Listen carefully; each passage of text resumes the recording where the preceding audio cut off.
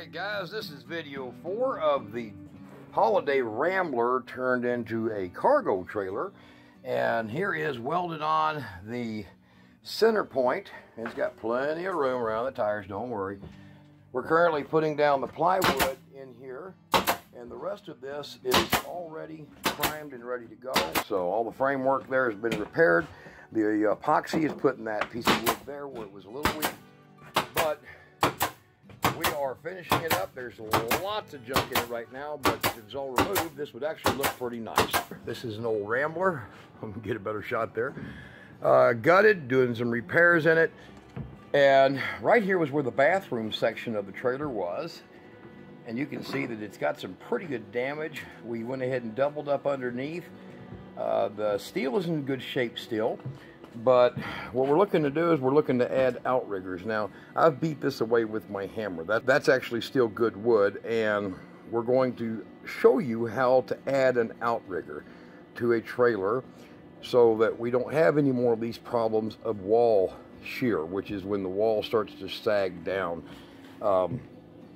This is too much space at 34 inches for it to be a good job. So we want to make sure that we're able to roll a rolling toolbox in here, and with the 3/4 plywood and the half on top, we're going to be really stout. And the rest of this OSB minus the little bit of vinyl that's still on it is in good shape. So here's what I've got. Now what I'm going to show you here is a standard shelf bracket for like a grocery store. Now this one here's had 2 holes drilled in it because it was used to hang something, but this is a shelf bracket. Now this is what they're typically going to look like, is these things right here. They'll go into the slots that are made for hanging the shelf, and then there's just a few holes for screws to go up for the big boards or other metal shelves that go on it. So when you're in the grocery store and you're walking along the aisle, this is typically what would be holding up the shelves. Very strong if you think about it. They put these at 4-foot centers, so that'll hold a lot. Now the good thing is that they are already an 1/8 inch thick. That is sufficient to add outrigger. Now don't mind those little holes drilled in it, they're not going to make a difference. But by taking a board and putting it across the top of the other 2, we get our frame given height, which is right here. And then all I got to do now is just sight it in and weld it. So it'll just be multiple spot welds. And the way that it's going, when it goes in here, we will be able to cut off the excess and then install it by putting it over here. And then you can see where the wall's at. Now, all this other stuff here is all being removed. This was where a water heater or a heating unit or something was sitting at, and they just chop them out. That's what they do. So we're going to now make this closer to 16-inch centers down the side of this than it had factory original, and beefing it up a lot by doing this. So by putting these in, when I put my new plywood on, it's going to have more strength in its span, so that the 1/2 inch that goes over all of it will make a nice seamless transition between the 2 points, and there won't be any flex in it. So we're going to have one there, and one up here in the front. Now this is still solid. So between those 2 outriggers where you see the marks, that'll stay so that it gives me something to work with. But we have an outrigger going there, and this is what they're made of. So let me get them in there. All right, now what we've done is we have tacked on the outrigger, and you can see there's just a few tacks. Now I'm going to be changing out to my better wire. The cheap stuff, Lincoln or Hobart, works great for doing the tacking, but when I want to really weld on metal and don't want to burn through and do a good job, I use this stuff here, that INE. This is excellent stuff. I'll put a link to where I get that at down there below the video. But the welding that this stuff does is impressive, and when you're dealing with old frames and things that have got a lot of crap on them, you know, just junk and rust and scale, about the best stuff on the market is that iron. So this stuff right here, well, that's the reason we use it. So I'm going to swap out, and I'll be right back. This is my old Chicago Electric. This thing's been running for years, fault free. So All right, so now, as you can tell, those tacks were made with Hobart, which is a decent quality wire. It's not great, but price-wise, cleanup and usage, and this stuff here requires multiple passes to get a good build. This here, I can just continue feed without really doing much damage or burn through, and I love this INE wire. This welder here has been set up with improved rectifiers, and maybe I'll do a video one day on that, but it's of course running a positive ground and negative on the electrode there on the gun. But we're going to set up and get this done now. So the next thing is getting this framed out with significant more outriggers so that we have more strength and less issues that caused all this to start with. Now we've got the outriggers. Went ahead and got them put on. There's the extra outriggers. So we are all in, and we have the Holiday Rambler's frame, which is extremely solid, beefed up additionally. Now here's our board in here. And the board in here, this is, like I've showed you in the previous video, this is just a glue. It's not damaged wood. It's the glue for this vinyl flooring that was down. But there we go with the full replacement going underneath. Every one of these black lines you see here is an outrigger, a place to put screws down. There's the other piece. Metal for the flashing, already added for the fender wells on both sides over there.